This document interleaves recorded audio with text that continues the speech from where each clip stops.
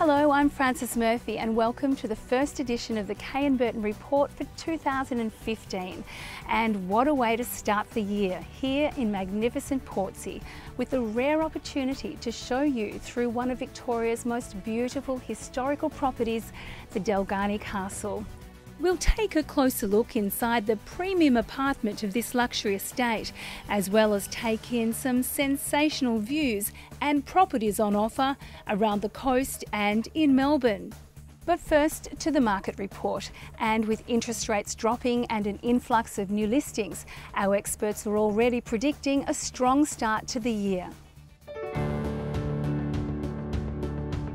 Buyers were out in force at the weekend, the temperature rose and so too did the heat in the market. Large crowds lining the pavement at auctions, some attracting up to 6 bidders. The clearance rate across Melbourne was 80%, up 5% on the same time last year.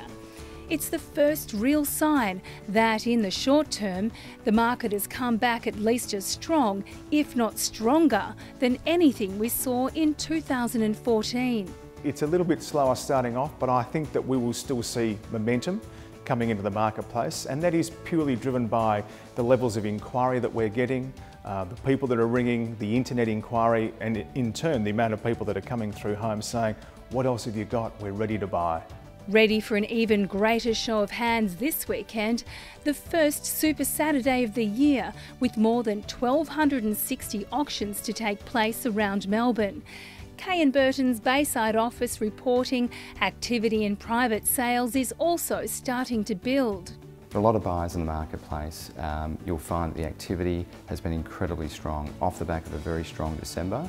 The market at the moment is being driven by buyers who missed out last year and new buyers buoyed by low interest rates. In fact, Burton added 1,200 names to its new buyer inquiry list over the past 2 weeks. Despite this, research by the National Australia Bank indicates prices are expected to soften. So in 2015, we don't expect the same level of buoyancy in property prices.